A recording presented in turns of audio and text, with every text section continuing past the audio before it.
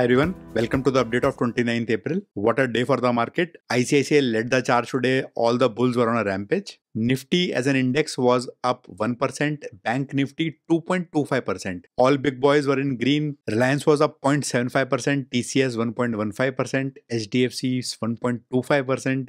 ICICI fantastic results on Saturday, up 4.4%, Airtel another 0.5%. It's a shame despite such a good performance, FIIs and DI numbers were so low. No, it does not mean they were not participating today. Their volumes were very high. They bought a lot, they sold a lot. So both institutions are effectively trading. They are buying and selling. In the short term, as the markets go up, no one is losing. But you can guess very well who will lose once the market comes crashing down 5, 10%, 20%, whenever that event happens. Today, Kotak also recovered 2% approximately. Cement is having the time of its life. Ultratech, fantastic results. Cement industry increased its capacity significantly before the last recession. Last decade, cement was not going anywhere. Right now, there is a construction boom across the country and cement is really on a high. Surprisingly, steel is not showing so much strength as cement right now. I've talked about my interest in Trent several times. I've not made an investment yet, but the sales of Trent went up 51% in the latest results. Tata Chemicals made one-time adjustment, booked some losses one time. They posted losses. This is in continuation to Tata Consumer, which again did something similar last week. Tata Group seems to be consolidating their balance sheets right now and getting anything which is not looking good out of the balance sheet. European markets were in a cheerful mood in the day. US also has opened in the green. Tesla is looking really strong right now. Both Nasdaq and S&P have opened in the green. Bitcoin is not finding any patterns right now. The markets are stable in the US. Bitcoin typically goes up when the markets are unstable. Gold in India is hovering around 71,000-72,000 levels. It's been weeks now. In May, there will be gold demand on account of Akshaya Tritiya. So I expect gold to cross 75,000 in May. Crude is hovering around 7,000, stable around that number. Nifty was in the range of around 250 points today, opened pretty much at the lowest point of the day and closed at the highest point of the day. Just kept getting better and better and better. VIX was up 12%, but for small numbers, percentages do not mean a lot. How did the sectors do today? Banking was the top performer. Nearly everything was up and up a lot. ICICI 4.7%.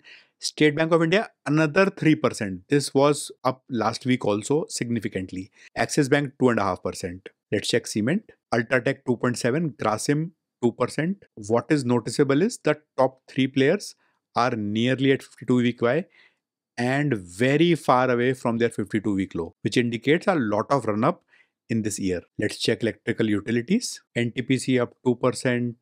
Tata Power up 2.5%. Power Grid 0.5%, Adani Power 0.75%. The smaller players were up as well. The entire sector was up 1%. This is a sector that powers India. Did pretty well today. In fact, most of these companies are actually near their 52 weeks highs and very far off from their 52-week lows. So this sector is doing very well this year. Let's check metals and mining. All top 5 players were up and up a lot. JSW Steel up 1%, Tata Steel 1%, Zinc 0.6%, Vedanta 2.5%. Investment banking was down a bit. Let's check what was happening there. BSE caused the most pressure today. So there was some news about taxation and some of the retrospective charges.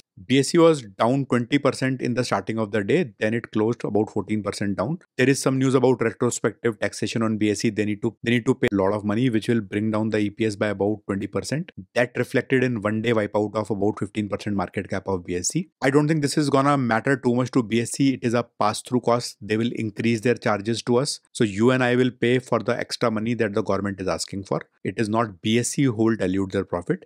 Yes, for the retrospective part, it will take 3 months or 6 months. But what they will do is if the charges are 1%, they'll increase by 1.5%. NSE probably will follow suit. Your and my cost will go up. The interesting part was ICICI Securities up another 4.15%. Just as a disclaimer, I am an investor in many stocks of this sector. How did Nifty 50 do? When 9 of the top 10 big boys are in green, the Indices does pretty well, which happened today also.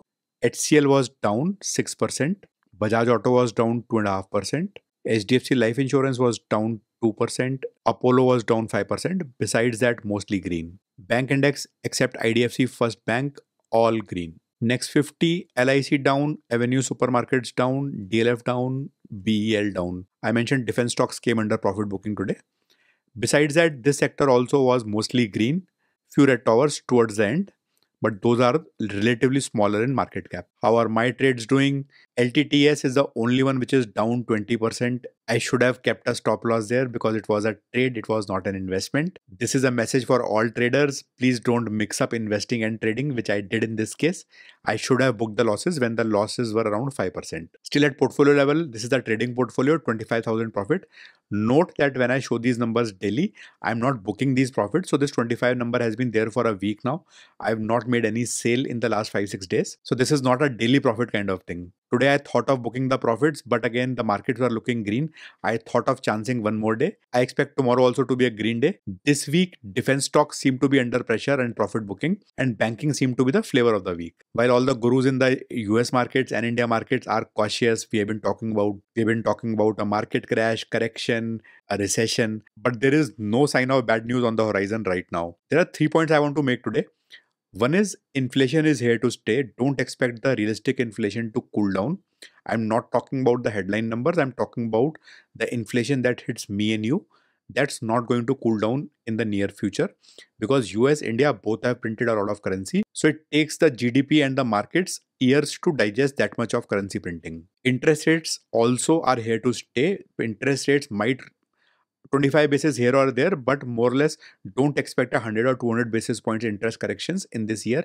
Neither in US nor in India, it's not going to happen. Also, if Indian companies play their cards well, I'm talking about IT companies, and gear up for the upcoming work, which primarily needs cloud AIML to be bread and butter skills, not specialties, then there is a lot of work that will get outsourced into India. IT will come under pressure in the US because of the cost part again, but this time the requirements will be different. These will be not Java, Python kind of jobs.